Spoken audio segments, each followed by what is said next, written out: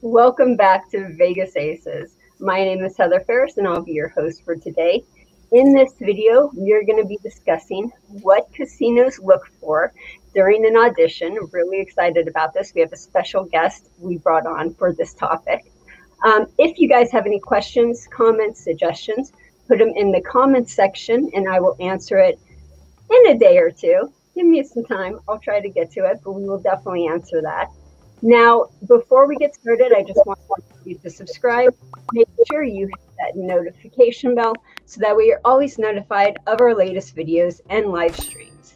If you're brand new to this channel and this is your first time here, Vegas Aces was created as a way to help people learn how to play and deal casino table games. As a way to give back to our community, we offer a free dealing trade school where we help place dealers at no cost. Vegas Aces has evolved into a marketing business that helps table game inventors bring their ideas to fruition and assist placing their new game in a casino. Now, on with the show.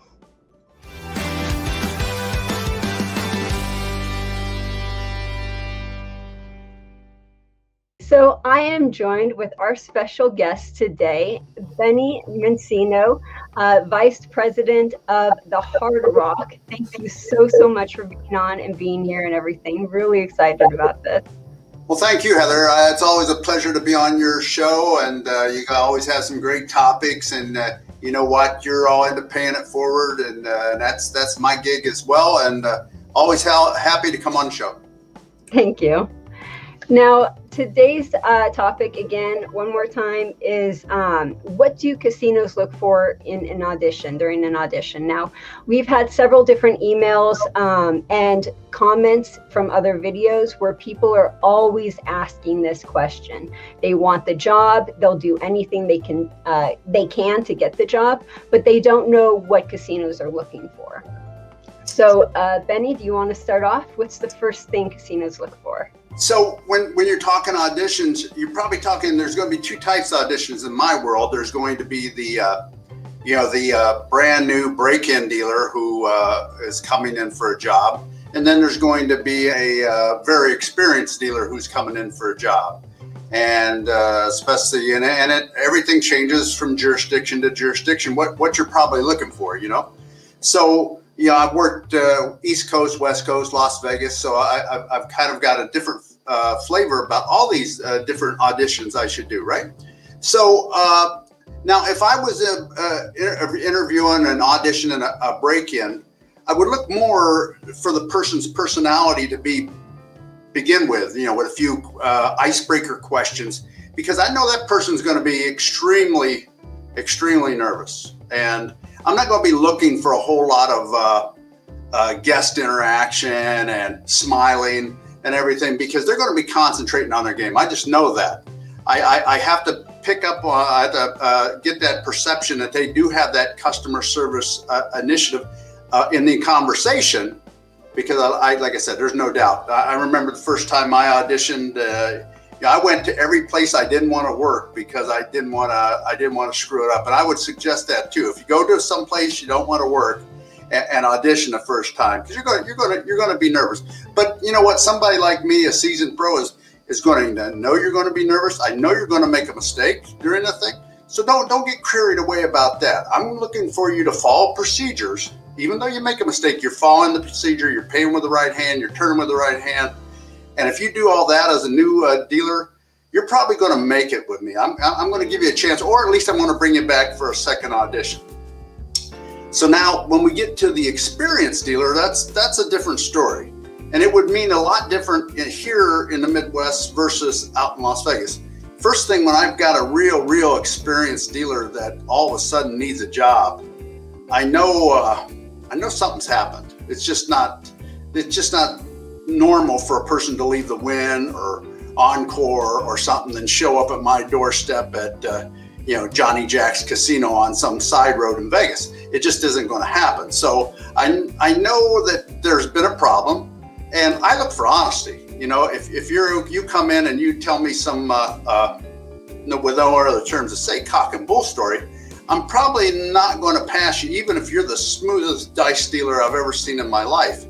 And there again, now let's just say there's no real cock and bull story. You know, you had something, you had a family member get sick, you had to go away for months. Now you're coming back, you're looking for a job, and you get on the game. Now that I know your story's pretty good, I'm going to look for you to deal within fairly decent procedure. You know, an experienced dealer, of course, they're going to come up with a little bit of improv in their dealing styles compared to a newbie. A newbie, I would look to follow the line, you know, procedure word for word. But somebody who's been doing it quite some time, as long as they can really get around the layout, and you know, at least they cut checks, they don't size into bets, and they make it look good. And I'm going to also look at it from a surveillance perspective, right? We all know surveillance can't tell depth or anything. So I need you to make this game look as good as possible for what they're trying to get from you upstairs. Very, very cool.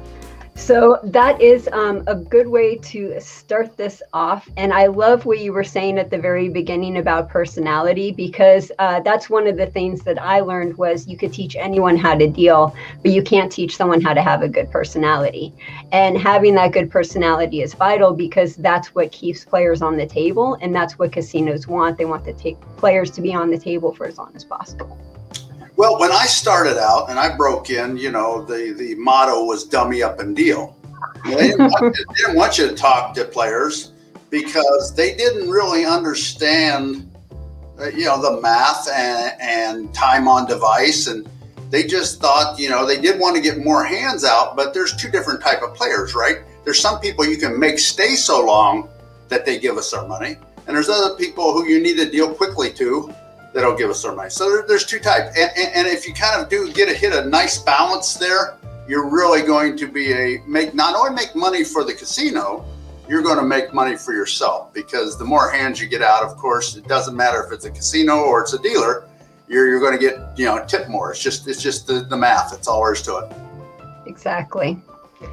So before we go on to the next section, where we have more content for you guys, we have a quick word from our sponsor. If you like this video and you want to help support Vegas Aces, then please remember to tip your dealer, and now you can with Super Chat. Super Chat is a way YouTube allows you to show your appreciation by tipping me any amount you want. Go ahead, give it a try, or show your support by becoming a member of our Patreon page. We have several different levels and rewards for you to choose from.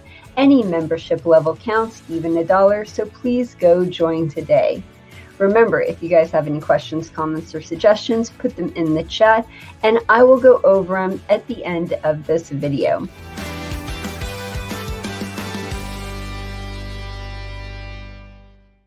So Benny, before we go on this next section, real quick, could you tell people, like, you have so much going on, you even have a YouTube channel and everything. Where could people find you if they're interested in more information, or all of the free info that you're giving out and everything on your channels? Well, I usually stay to two basic platforms, Heather, and I post a lot on LinkedIn, and you're welcome to check out my profile and some of the things I post on there. And then I have a YouTube channel called Be in the Know, in which I try to keep fairly well casino or table game specific. And we've interviewed some really key players in the industry. And you know, if you've got that desire to move up, I would suggest that you follow Be in the Know. Share it, subscribe. Stop by. I've been a little slow lately. I've been so busy. We're getting ready to open a very beautiful casino in northern Indiana, and I've been up working closely with that team, trying to get that casino, which will open on May 14th, up and running. And there have been some exciting times with the Hard Rock. We're one of the higher growth casino companies out there today. And anyway, we're always looking for talent, by the way. If you want to come all over, we're a worldwide company. We're in more countries, I think, than I believe Starbucks. I think 78 or 9 are in Starbucks and 74. So anyway, you want a long-term career and travel the world, Hard Rock International is for you. Very nice. And they would go to the Hard Rock website, scroll down to the bottom where careers are, and then it would be that link. Is that correct? Right. And I'm at the Cincinnati. I'm based at the Cincinnati property. We're always, most time looking for dealers for people, etc. And I think every casino in America right now is looking for help, but we'll get to that. But if you're in the area and you're looking for a job and you want to be a dealer, check it out. Go to the website and apply. And awesome. Just one more word about that.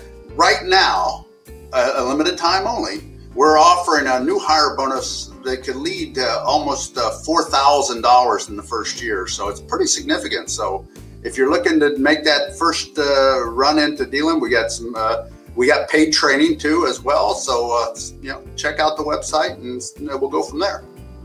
Fantastic. Awesome. Okay, so continuing on with the content, what is the second most important thing that casinos look for when interviewing or auditioning a dealer for the job? Well, I'm also going to look and see if the person's neat. And it's just amazing to me how many people, especially when I was in Las Vegas, would come with shirts that were, like, you know how they get like that little rust-colored white to them, and they didn't. I don't expect you. Maybe you're a little short of money, but everybody's got an iron or can find access to an iron. At least take the wrinkles out of your shirt. Wipe your shoes off, and I'm going to look for that, because if you don't care about yourself, how are you going to care about getting around the layout and keeping your rack and everything neat? Exactly. Yeah. And are there other ways besides just looking at their appearance, which, even as a dealer, appearance is really important. As a dealer, you want your fingernails cut, trimmed, kept, you want your hair really nice, no braids, nothing like that. But you want to have a really good presentable appearance and everything. So it would make sense that you would do that on an audition. Are you guys really particular about the salt and peppers? No. Okay. No. But I'll tell you one thing, a secret that everyone out here should know, and maybe I shouldn't give away the secret, because there's a lot of times when we'll stick a normal one of our employees in a panel or whatever, and we'll have them sit there 10 minutes before that panel starts, and the conversation you hear is just, sometimes it's just amazing that somebody would say what they would say when they're in here for a job interview.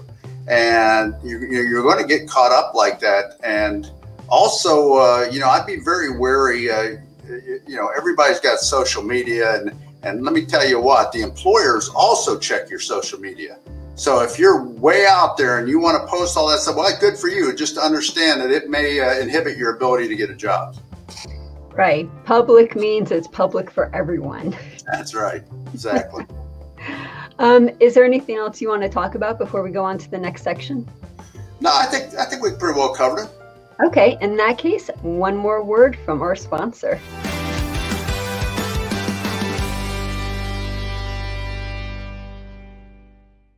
If you guys like this video and you want to help support Vegas Aces, then one of the ways you could do so is by going to vegas-aces.com and clicking on one of our affiliate links. When you sign up for an account through our affiliate link, our website gets a small commission. If you ever have any problems, questions, or disputes, please email me at heather@vegas-aces.com, because we will always be there for you. We will help you. Okay, on with the show.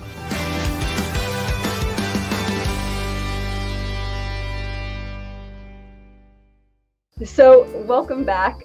Benny, what is the third and final piece of knowledge that people should know when going through an audition? Well, the key thing is lots in your words, right? If you come in and you say, "Hey, yo, dog, I'm ready to audition," I might think about not hiring you. You got to really be polite. Keep eye contact with the person that you're going to interview with, and I think you'll have a good shot at it. All you got to do is have the desire. If this business is for you, you'll have that desire, and things are going to go your way. Yeah, definitely. It's basically the same thing as having a good appearance and also being friendly and sociable. And it's all about keeping the players at the table. If you are more conversationalist and you could speak, pretty well with other people and you can carry on a conversation and that type of thing, you're more likely to be successful than if you're one of those people who always answer in one-word answers and then you're silent for the rest of the time.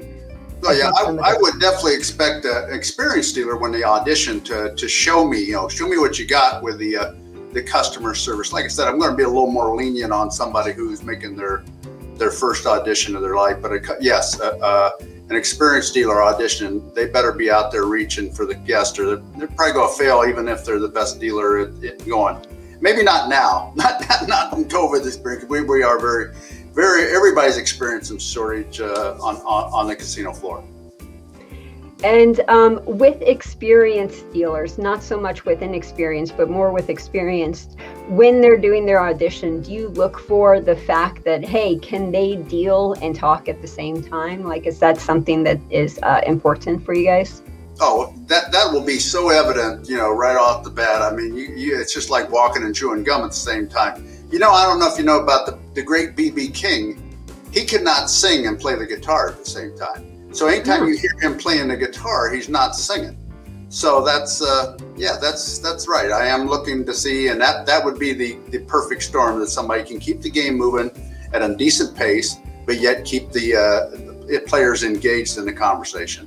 And especially dice dealers, that means engaging with the players, not the boxman, not the dealer on the stick. It means the players. How often do you see that where they just totally ignore the players and talk to the boxman or the stick? I have seen that a few times in my life, Heather. Believe it or not. Never in Cincinnati. Okay. And I'm lucky I'm not Pinocchio right now. Okay. Oh, well, Benny, this has been absolutely fantastic. I've had such a great time having you on. Is there anything else you want to tell our audience before we get going? And if not, do you want to plug your YouTube channel and everything one more time? Yeah, I do want to say that I will be emceeing a pretty significant event here in the fall called the Global Table Games Protection Conference. I'm not quite sure of all the acronyms Richard has put in, but Richard Marcus, who's pretty well known as the greatest casino cheat of all time, who's went straight, hopefully. Anyway, he is putting on this great event this fall, and I'm lucky enough to have been chosen to MC it. I'm so excited to get back to actual public speaking and stuff like that. So yes, Heather, I really appreciate you giving me a chance to plug that. And yes, go to Be in the Know on YouTube, Be in the Know, and you'll find my YouTube channel, and I hope you enjoy it. And remember to like it, subscribe to it, and hit that notification bell so that way you'll get all the notifications for all of his videos. I'm going to give me a Patreon. I'm going to have to find me something to sell too. I don't know what I'm going to sell, but I'm going to sell something. I'm just thinking about it. And you know what? If I figure it out, I'm going to donate it all to Vegas Aces. How about that? Well, whatever you decide to sell, we will definitely post about that for sure. You're so funny. Thank you again so much. And we have one more transition, one more thing, and then we'll do the end of the video. But thank you again, Benny. Really do appreciate it, and we hope to have you on again. Thank you again, Heather. Thanks.